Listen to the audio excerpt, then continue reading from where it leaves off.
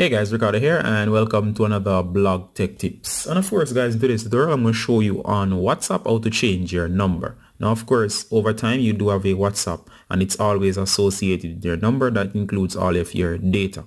Now of course you might have a situation where you have a new number, and once you have that new number you might want all of your chats to move over to that new number and everybody to be converted over. So technically what would be best is if you could only migrate all of your files and associate them with the new number.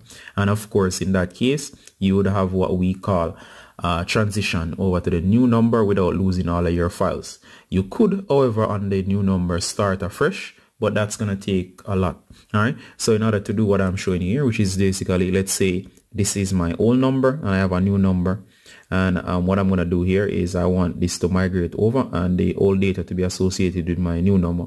So go ahead and launch WhatsApp. Go ahead and hit the three dots up or right. Once this menu is open, go to your settings. Once you're in settings, go to account. Now once you're in account here, there should be a bunch of information here. And there's an option here that says change number. You can also find it under delete account. There's an option there that says change number. So as I said, you select your change number just in case as well. There is the option here again to change number instead of deleting your account. And of course, why would you want to do any of these? For deleting your account, you might think that I'm going to delete my account and start on a new phone.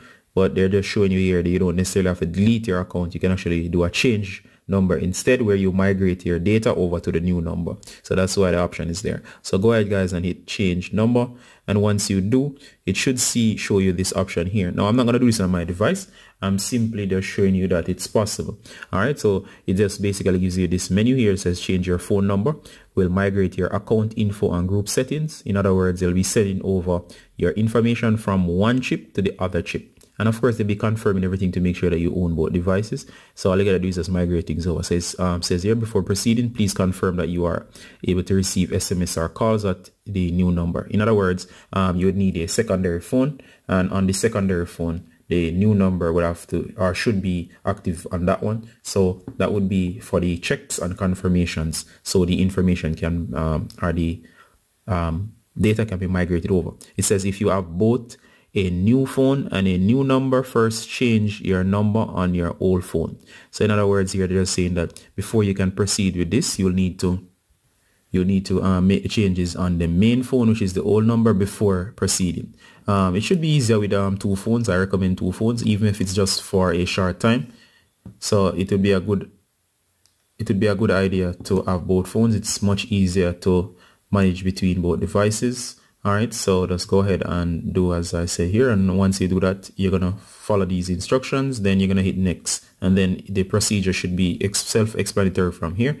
And once you're finished, this account will be closed off on this device, the whole number, and of course the data will be restored on this, and you can activate that new number and install WhatsApp as directed, and then the data will be moved over. All right guys, so Ricardo Gardner as usual from Blog Tech Tips saying bye until next time. Love you guys, bye.